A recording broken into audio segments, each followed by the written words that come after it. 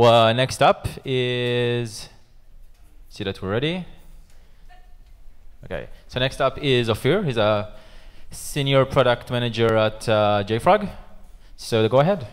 Hi guys. I see that some people are still in the building. I was hoping that all of you will go and I'll be less stressed, but this is what I have. So I'm going to talk about software, liquid software as the security solution for DevSecOps delivery. And I know that it's cryptic. I'll try to explain. I won't try to sell you anything in this session. It's more of a vision. And let's go. So tell me if you've been there. Have you identified a vulnerability in your product and it took you a long time to test it before you could release it to customers? Yes? It's not only me. Customers know that you have a vulnerability because it's something totally public and they are pressing to get a solution, but you want to test it before and they are pressing and you want to test it before. Have you been there? Right. When you got there and you provided a fix, it was not only a fix for that critical issue, but also other fixes because it was a part of a bigger patch. Been there? Yeah? And then it took the customers ages to deploy because they need to wait for the change window. They were pressing very, very hard, and then when you brought it to them, it takes them 3 months to deploy the patch. Been there. And the worst of all, you provided the patch and it includes another problem. Yeah? Yeah, we've all been there. So who am I?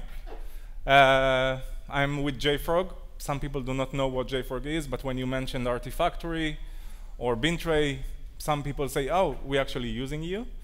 I'm the product manager for X-Ray, which is our software composition analysis tool, but I won't talk about that here. I have an Instagram not related in anything to anything that we're talking about, and the hashtag and the link are related to what I'm going to talk about today. One thing, maybe the reason that I've joined JFrog is the cool shirts that we have, and this is the wall of all of the shirts that have been released throughout the years. So if you want a cool shirt, you can go later on to the booth and get a shirt. Do what I do. I did, just fill the survey with fictitious answers and get a shirt. Okay, and the second part of who am I is, and I won't talk about all of that, but the idea is that I've been in the industry for quite a long time, and the thing that I'm going to talk about, I've witnessed them on my own flesh, as we are saying. So I've been developing in a lot of programming languages that some of you may not even heard about them, or you've seen them in a movie or in a slide earlier today. But I promise you that COBOL was a programming language. And I was a developer and managed development for C and C++, Linux kernel, user space, and later on joined the cybersecurity industry in different companies. So let's dive into the problem. So there are 3 phases in the life cycle of a vulnerability: identifying it, fixing it, and getting the fix to customers. So identifying it, many people talked about that today. If you go downstairs, many people will try to sell you solutions to that problem. And I'm not going to talk about that. It's already been discussed here. Fixing the vulnerability, we're also talking about ways, and there are always 2 types. If I'll divide them, I can divide them into these 2 types. It's fixing your own code, because the vulnerability is in your own code, or in a third party. And here, the problems start. So let's say that we know how to fix it, but if we need to update a dependency in a third party, how many of you are constantly updating to the latest and greatest version? No one. Yeah. Okay, what do you use as a third party that you can do it that easily? Not easily. Okay. Yeah, exactly. It's not easy. And in a lot of cases, what we are saying, if it works, don't touch it. Right? This is our standard approach. And then, after we fix, it's a long testing cycle because, again, it's our change and other changes as well. It's not only the fix for that problem. And if it is working, don't break it. So one recent survey shows that although Java 10 and Java 11 are there in the market and are popular, 83% of the developers using Java 8. Right. Nothing to say here. I have no words, without words. OK, so let's assume that we've fixed the problem. We have a binary that we can deliver to our customers. And then starts the real problem, and I'll talk mostly about that today. So when you get to production, when you are on the process to production, how many of you found a bug in production after you've done the most intensive tests in-house, you've done beta testing, and you run also acceptance tests at the customer? I can tell you a story about back then when I was responsible for developing a kernel module to monitor database activity. And we've developed a feature to DB2 users that was asked for a long time.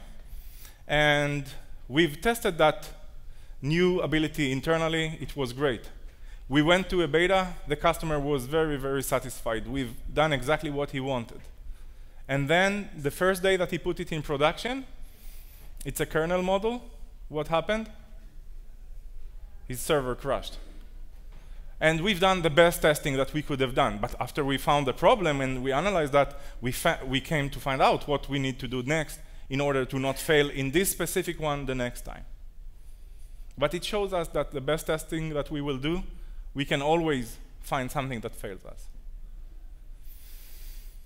As we've talked before, if we are bringing patches which are too big, and in a lot of cases this is what's happening, it brings problems with it. It brings more risk. And two examples, the FaceTime vulnerability that some kid identified something like a year ago. I have no clue why it took Apple quite a long time to release it. And it was not only that fix, it was multiple fixes together. Windows Service Specs for sure. It's a huge patch. You need to wait, and you need to have a downtime throughout these updates. And then you also need to download it. And if we are in the world we are going into of IoT devices, bandwidth is also a question here, and you are limited with the bandwidth, and so you will fail in downloading big patches. Here, an example of 33 updates waiting. OK, sometimes customers need to guess that there is a patch available. How many of you have ever upgraded the software or hardware of their router? You did that. Yeah. How many of you did not? OK, do you know that if you go into the UI, you'll see that you're potentially having a firmware update? No one tells us about that. It's that complex and hard. And patches require downtime. And as we've talked before, it is a problem. You're talking with enterprises. My customers were enterprises. We were deploying our solution at their servers. We need to wait for a change window. And it can take a long time getting there. So one of the solutions that in one of the companies that I worked with, we developed was virtual patching. You cannot patch your database. We will provide you an external protection against this vulnerability.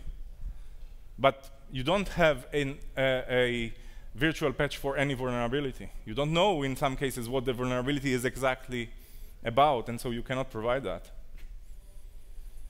And the testing, even at the customer, at all of their environment, can take ages. And so we get to the point that customers are not using the latest patches because they fear that it will break their tasks, and they keep on being vulnerable. And we have a great example from 2018, the NHS WannaCry. They were using Windows XP, which was 17 years old. They were already new Windows versions that are much better and getting security updates all the time. And so the situation today is that when an update is available, the question is, do we want it or not? If not, then there is no issue. But usually we want to have it. Are there risks in it? If no, we can update. But most of the time, if I'm a customer and you provide me an update, there is a risk because I'm used to the level of the patches that you provide. Do we trust the update? Exactly. The answer is usually no. Can we verify the update? If no, we're not updating it. And if yes, a verification. And the verification is heavy. So we have all of these goodies, but we cannot touch them. And if we compare the feature that we want and the acceptance test cost, it's one to the other. So what is the solution? What I'm going to present to you is a vision that we call liquid software, and it talks about continuous updates. What does it mean? It means that we want to get to a point that we are constantly updating the production environment of our customers in small chunks. It's like water flowing. It's constantly flowing instead of a track of water that arrives from time to time. Okay? It is a vision. It's not fully baked, but this is something that we are thinking about, and it requires a mindset switch. Same as we had to do before when we moved to Agile. I remember being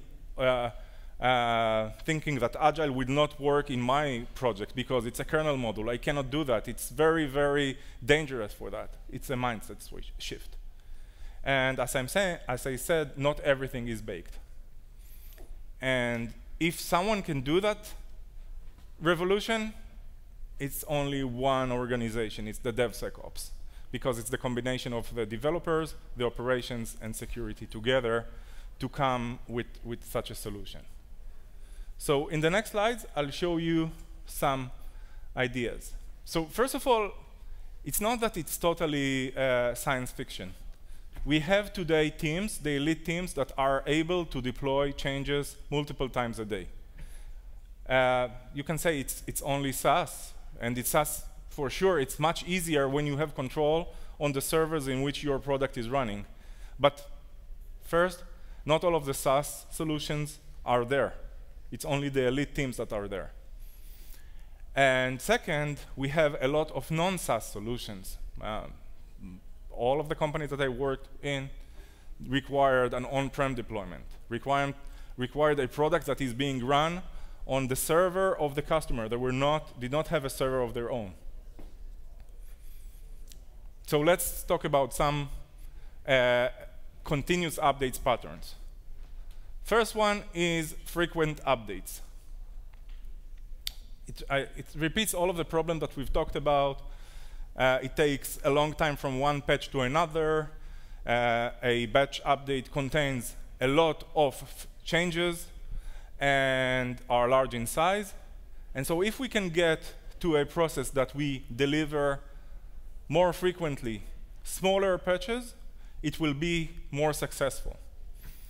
And if we'll get there, we'll create the trust in customers to be able to consume updates over time. The fact that they don't trust it is because they are waiting a long time, there are a lot of changes, and each time it fixes their problem but introduces 3 potential others. Another pattern is what we call a canary release. So I'm talking here about the cases that I don't have control over the servers in which it is running. They are owned by our customers. And so I don't want to send an update to all of the customers, especially when it's the first release of this update. I want to choose several canaries, which are in a lot of cases customers that we have partnership with and are also giving us visibility into their environment so that we'll see how it's really running in a production system. I can tell you that in one of my previous companies, we had several such customers that allowed us to do that. observability. So it is that we want to have more visibility into what's actually happening in our production environments. And the way to do that is to collect data back from our production environments. We sometimes call it call home. We may call it in different ways. But the idea is to constantly get data back. This data can be used for deeper analysis in order to be able to identify what's the normal behavior, what's abnormal behavior, and improve over time.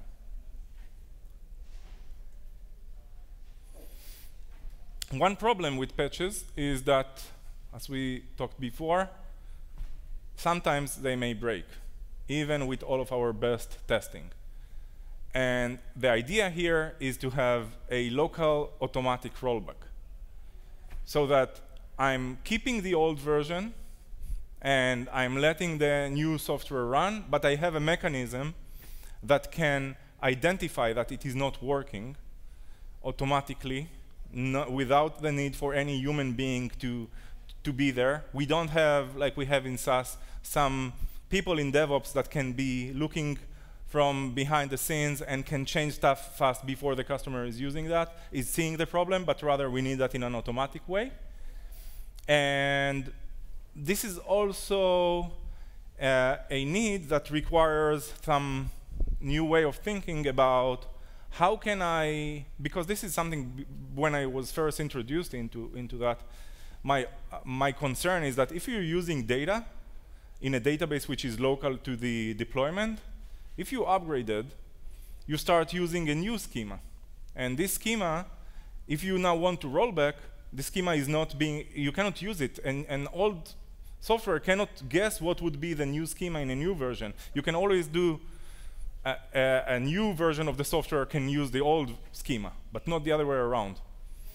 But luckily today we have mechanisms, especially with NoSQL databases, where the schema is not that strict as it was before. And even if it's a relational databases, there are ways to overcome that. So this is something to take into account. And there are places which are very critical, like software that runs in a car. Such example, where we already know that there is a common practice to run two parallel systems. And so it can be that one of them is getting upgraded, and only if everything is working okay, we will upgrade the other one. Otherwise, we will roll back this one which is broken. Zero downtime is totally important. We want the fixes to be there for customers as soon as possible. You know, I've been talking with customers that are complaining about the problem. We provided them the patch. They keep complaining about the problem. We're asking them, did you install the patch? No, we couldn't yet. So it's a problem of the customers, but it's our problem as well.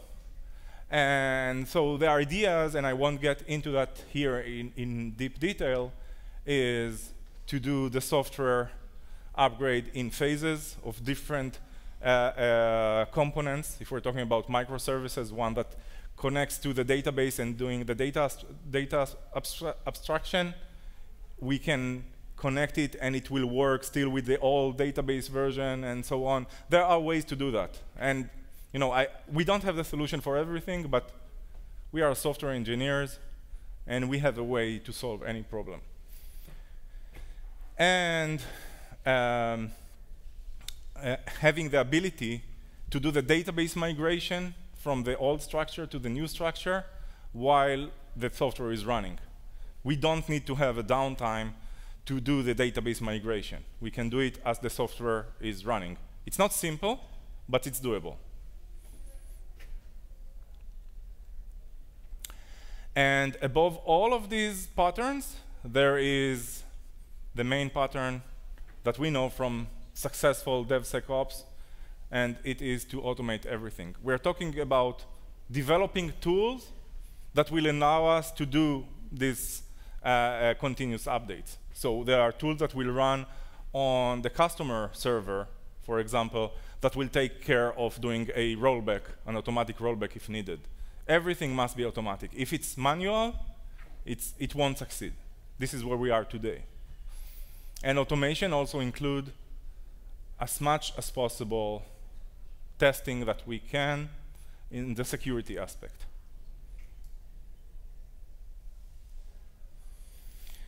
Some other thoughts is to get to a point that we won't need to ask the customer, do you want to update your version? It will be trusted and fully automatic. And we are there in some cases. In our phones, in a lot of cases, no one asks us whether we want to update the app. As I was saying, it is a mindset shift or switch, and it requires rethinking by developers. So when you develop a feature, you should think in advance about the ability to do a rolling update of the data, of the schema, to do a rollback. You should develop your software in that version so that it will know how to work with a database of a future version. And also, to do what we want to direct customers to do, we should also constantly update internally, like you're doing, our internal dependencies.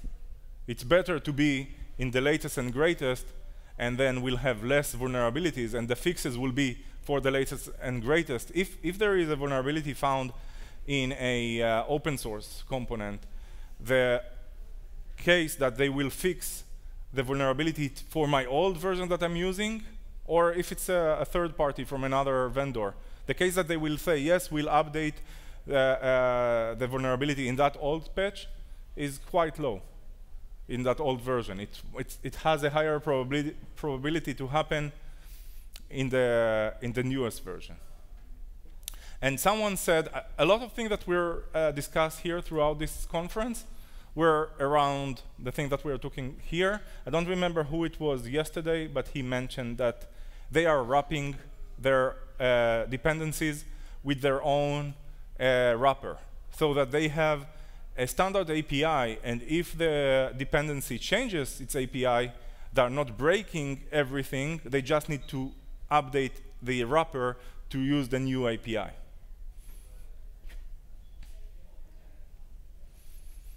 Some more, if we'll get there, maybe, we could simply push the libraries, the new version of the library, the new version of the dependency down there to the where we are running our product. Imagine that we will be able to push this update of this library, maybe with a wrapper, and not everything that uses that. Even some customers that are running acceptance tests on their environment for the right reasons. They don't trust us. They have special use cases. Each time that they get a patch from us, they are running it. They're testing it.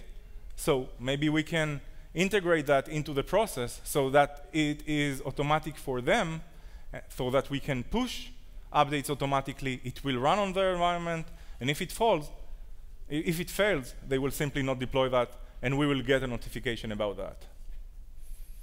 As we were saying, as I was saying before, collect more information, a lot of information. We are in the metadata era, from every deployment, from everywhere, and then we can process this information using AI for better understanding of what's happening and for incentives, not incentives, and for ideas for how to improve. So if this vision happens, when an update is available, the question of do we want it is not really relevant. Because if yes, for sure, and if not, it will be automatic. We will not need to ask this question. Are there any high risks?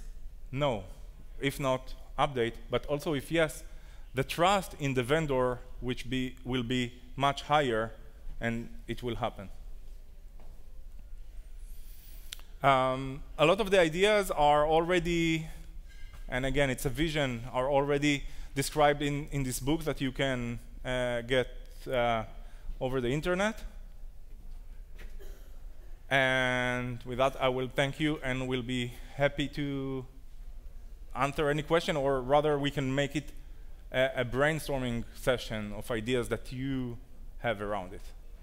Yeah.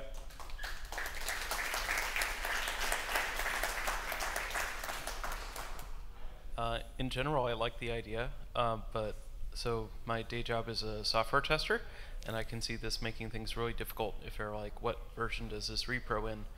And we're doing continuous integration, and all the parts are changing.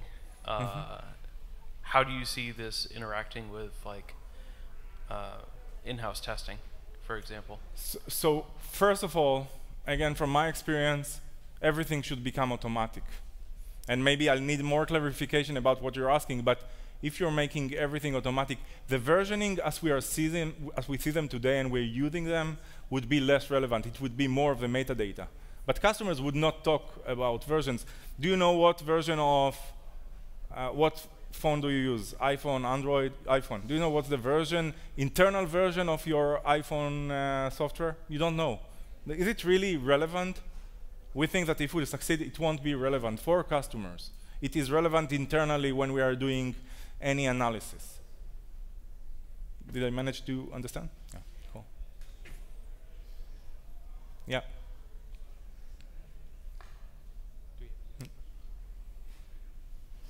Yeah, I can understand if there are no questions, because it's more of a thought process that we are all running in, and we are trying to push it forward. Okay? Thank you, guys. Thank you.